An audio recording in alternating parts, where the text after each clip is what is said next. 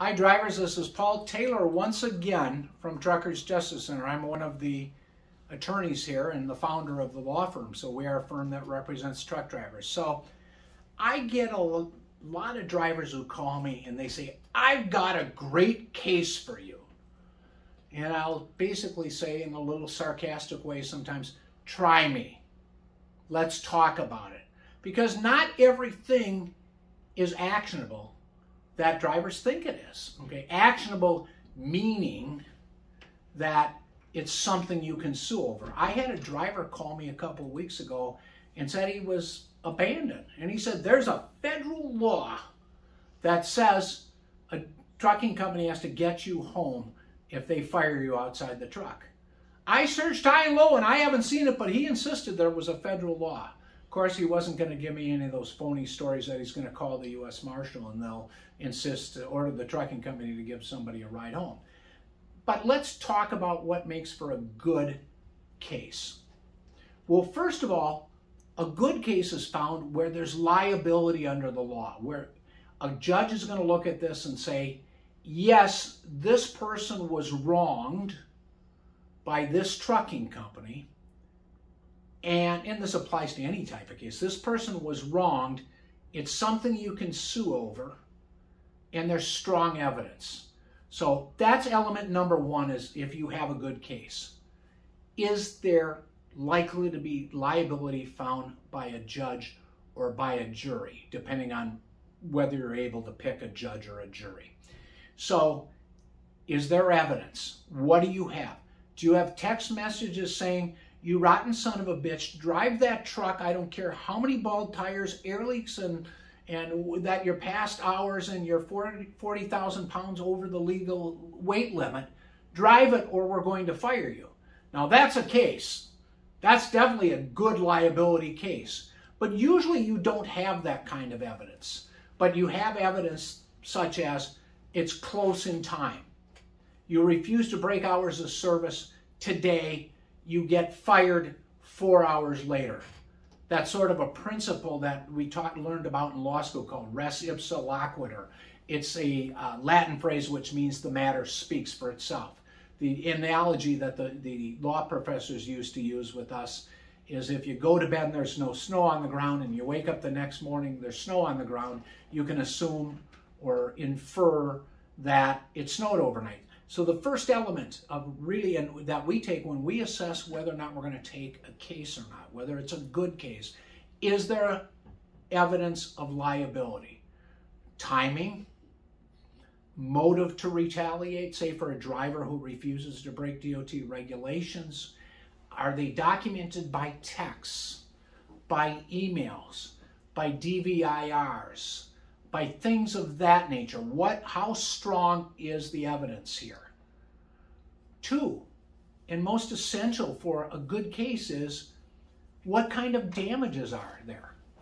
Now, if you have a case where you're fired, say you're fired because you won't break hours of service, or let's say the carrier broke the DOT leasing laws and cheated you out of $20, you may have a case that's good from the standpoint of liability, but not any good for damages. You know, a lot of the cases we do, there's laws that say we get to recover our attorney's fees if we win. So you would think we wouldn't care if somebody only had $10 of damages and we would sue over it. That isn't so, because people who are out $10 or $100 or even $1,000 tend not to be invested in their own case. And we don't want drivers who aren't going to spend time working with us, helping to do discovery, showing up for trial, preparing. We don't want people who are going to disappear. So when we take a case, we want to make sure that not only is there a good case for liability, in other words, are we likely to win in some form, but two, are there enough damages to justify us taking it and you taking it for money? I have lots of clients who say, I'll say, well, you got illegally fired. You got fired because you wouldn't drive without working windshield wipers and a hub seal leak. Or you got fired because you wouldn't break hours of service, and you're out of work 3 days, and then you got a job that pays you more. And I've had clients, I say, that just can't justify taking the case over that little bit of money. And the clients will say, I don't care about the money. Well, that's hogwash. Lawsuits are about money because that's just about the only thing that a judge can give you under most lawsuits. Now, we have cases that we do, employment law cases for drivers, where they might be ordered, a carrier can be ordered to give the job back, but lawsuits are about money. If you want to have a carrier suffer so they won't retaliate against another driver again for refusing to break a DOT regulation, or a carrier to suffer because they've skimmed money off from a driver, well, that isn't a good motive. What carriers understand and how they operate, like any other employer, they operate on a profit motive. And when you hurt them in the pocketbook, that sometimes causes them to change their practices just a little bit, or sometimes a lot. So one, when we evaluate a case, you're talking to us and we say, and you say, do I have a good case? One, is there likely to be liability? Do we have proof of that? At least some level of proof, or are we likely to be able to get that proof? Two, are there damages worth pursuing in your case? You know, pursuing a case, and I've done it. I had a case that went to trial and in 2 appeals, and the attorneys, or the driver was out $900, and our fees were $70,000 when I billed half of what I billed now. That may sound outrageous, but the driver was made whole. But today now, 20 years later, I'm looking at, when I'm taking a case, I really have to evaluate, is the driver going to be invested in this? In other words, is he looking to be able to get a reasonable amount of money? If he's not financially invested in it, you know, in terms of his time, because he's looking to get a recovery if we win or settle, that's probably something we're not interested. Thirdly, first you got, is there likely to be liability found in favor of the driver and against the carrier? Two, is there an adequate amount of damages, a damages pool there, so to speak? Have you been injured enough, sufficient for you to justify your investment as one of our clients, or for us to be invested? Third and most important, is there the ability to recover in the event you win? Now, I will tell you from my experience, I used to be a bill collection lawyer for trucking companies. I did other things for them during the first 8 or 9 years of my career. And now I'm an employment lawyer for drivers and have been doing that since 1996. Primarily, that's about 90% of what I do, and I've done it for a long time. But when you're looking at recovery, I will tell you this, it is a lot easier to win a case than it is to collect. So do you have a case?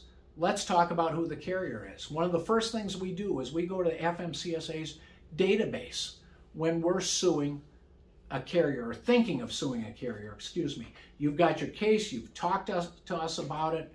You know, I'll say, hold on, let me start typing on the computer, or one of my assistants. I got one here to my right and one operating the camera here. Say, look up this carrier, you know, Joe's Trucking out of Detroit, Michigan.